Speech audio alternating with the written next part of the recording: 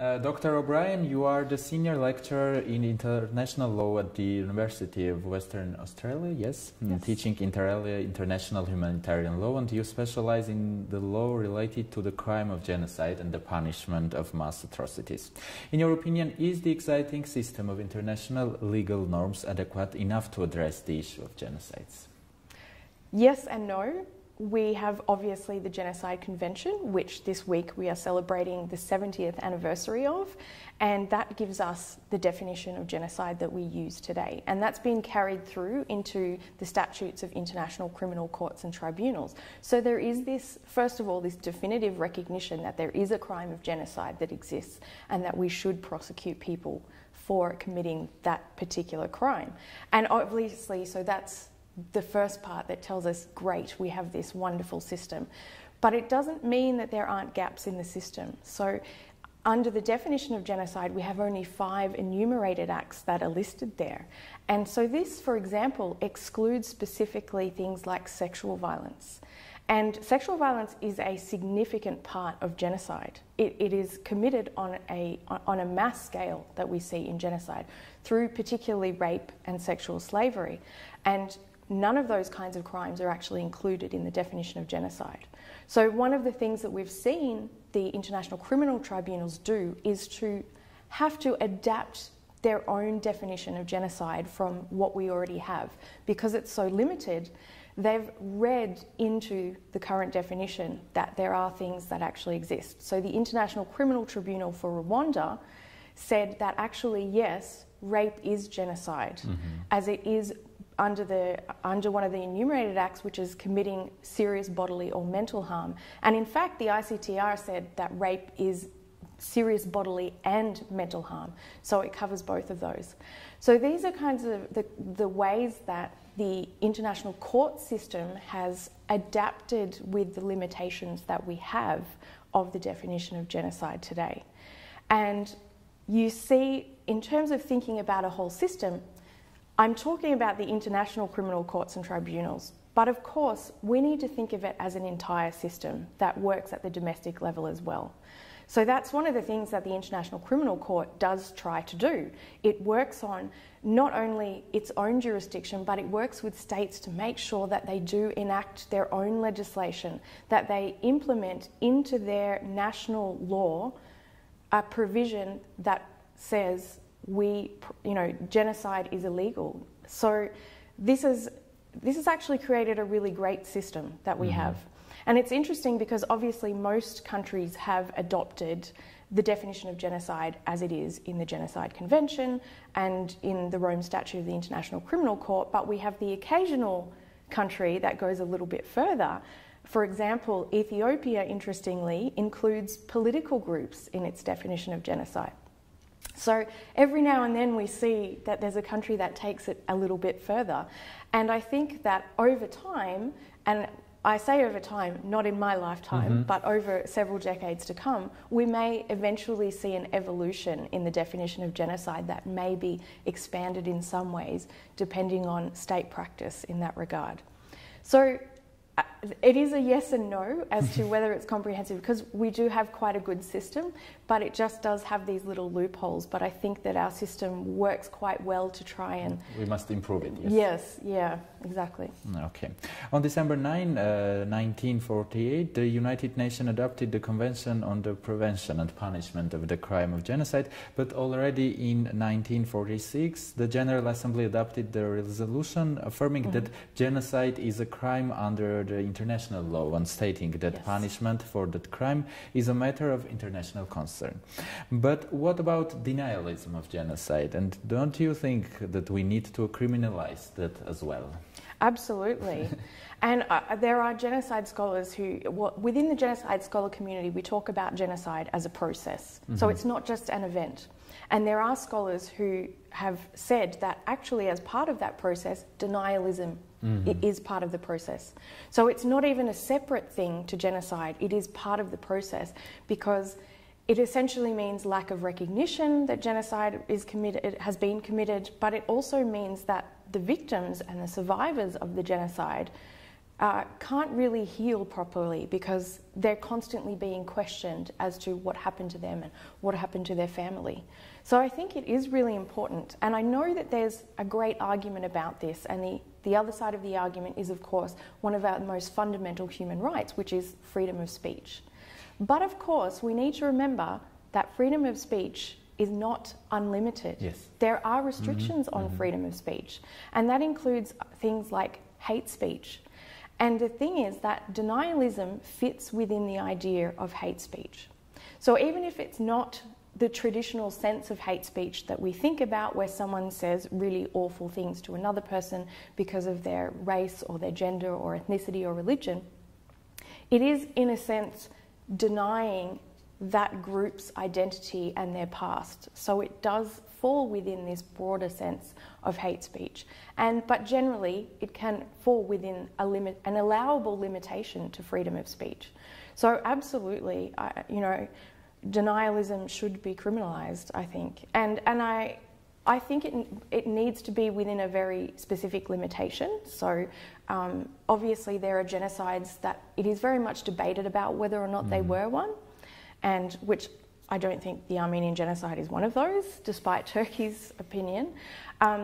So obviously we can't have a blanket law that criminalises denialism for any kind of genocide. So it has to be very specifically targeted. So for example, to those genocides that we very much know are genocides, like the Armenian genocide, like the Holocaust, like Rwanda, like Srebrenica. So we can say that the denialism is like the continuation of genocide, yes? Yes, absolutely. It's part and parcel of it. In my own research, I argue that also refugee rights are part of the genocide process. So denialism as well, it's kind of these things that keep going after the killing has stopped.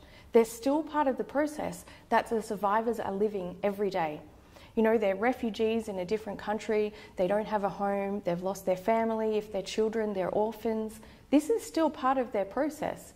I met a Holocaust survivor who only found out her real birth date in her 80s. She was that old before she knew her real birth date. So these things, they stay with the survivors. And denialism will stay with the survivors and the second and third generation and so on with their families. So it is a really important part of the process that stops reconciliation, that stops healing, and just stops people from moving on and being able to deal properly with what happened to them and their family. Okay. Dr. O'Brien, after the Armenian genocide, the enormous cultural heritage was left behind, as you know. However, throughout the century, this heritage has been consistently destroyed in order to erase any traces of Armenians living on the territories.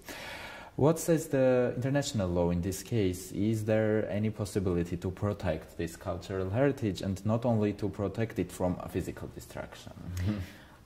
International law does protect cultural property, and I've been to Western Armenia. I've seen the condition that the Armenian churches and monasteries and other buildings are in. Ruins. Absolutely, ruins, and they've been purposefully destroyed. And some of them, for example, Varagarang Church, you can see that inside it's all black from where it was burnt at the time. Other places have been actually pulled down. Specific things like crosses being removed and elements of Islamic culture rebuilt into some of them as well. So it's quite significant. And I do know that UNESCO has been working with Turkey and trying, being the operative word, trying to ensure there is a certain amount of, if not necessarily restoration, but at least maintenance of these kinds of properties. And I do think, though, that UNESCO needs to work a lot harder with that, because they are the principal body when we're talking about cultural property and heritage protection. And we do have, in international law, we do have treaties and instruments that protect cultural property and particularly protect them in armed conflict as well.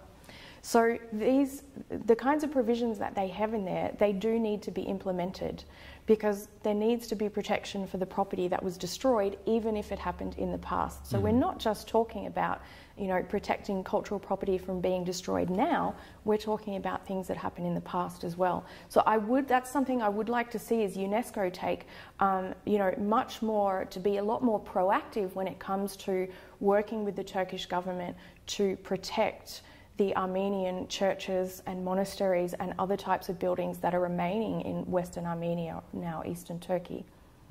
In which areas have you seen some ruins not related to Armenian genocide? Have you ever been some other places? I have. I've done field work all around the world. I've done field work in South Africa, in Germany, in Austria, the Netherlands, Cambodia, Armenia and Western Armenia, Turkey. So I've been to quite a lot of places, and what's interesting is that I think you still see, obviously in terms of cultural destruction of property, you have, for example, like the Great Synagogue in Berlin, huge building, and in essence most of the buildings still exist, but they have preserved what was destroyed about that during the time of Kristallnacht and over the Nazi in the Nazi regime. But you don't tend to see as much of these cultural property as you do in Western Armenia, and I think it's because so much was destroyed in Germany because of World War II. So a lot of things were simply just razed to the ground and rebuilt. Whereas Western Armenia is actually quite a remote area, and some of the places that I've been to, there's nothing around. It's a monastery on a hill, an absolutely beautiful location, but there's absolutely nothing around. There's no villages, there's no people. So in that sense, the ruins of a monastery have been allowed to stay there because it didn't need to be knocked down. And that's actually probably quite fortunate that at least some of the ruins are still there. In Cambodia, they did. They took out things like the Buddhist statues, statues of Buddha that were in the temples that they had there, and they were thrown into the river. So those kinds of things have either been lost or they were actually able to be retrieved from the river and put back into the temples later on. So the temples were repurposed for other uses there, so they most of the time were not actually destroyed. So luckily they were able to be taken back as temples after the time of the Khmer Rouge, which was quite lucky. Yes. And the last question, Dr. O'Brien, how we can reconcile the principle of sovereignty of states and sovereign rights of the governments with the international concepts of a responsibility to protect? The concept of sovereignty is a really long-held principle in international law. However, I think that things are changing. So since the beginning of the 20th century, we have seen a complete overhaul of the international law system. So initially, international law was about states, it was about countries and sovereignty.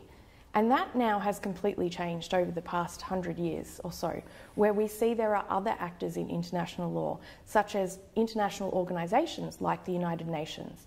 We see individuals having a role in the international law system, for example, particularly in the human rights system, where individuals are actually allowed to make complaints to human rights bodies at the UN. We see NGOs, non-governmental organisations, having a role in international law. You know, they have particular status at the UN and they're allowed to contribute. So this change in who has what we call personality in international law is actually really important, because it's a move away from this idea of sovereignty, and it's this aspect that has actually moved us towards the responsibility to protect principle. Because it's this idea that even though sovereignty exists, no government has the right to kill and completely destroy its own people. No government has the right to have mass human rights violations against its own people, to commit mass atrocities against its own people. So this change over the last century in the international personality of international law has had a significant effect in this regard. So this has been this creation of the idea of responsibility to protect, or R2P for short, where we say that if a country is committing these atrocities against its own people and doing nothing about it, that ultimately another country can actually step in and take action. Now, obviously, there are a lot of steps that have to be taken before we're talking about military intervention, because we like to, hopefully take other means first. Diplomatic means, negotiations within the General Assembly, within the Security Council of the United Nations. But ultimately, it's this change in the whole structure of international law that has led us to this principle of responsibility to protect, that in fact, actually it is acceptable for another country to interfere in another country's affairs within this particular narrow confines of mass atrocity protection. Thank you very much for the interview. Thank you for having me. It's great to be back in Yerevan.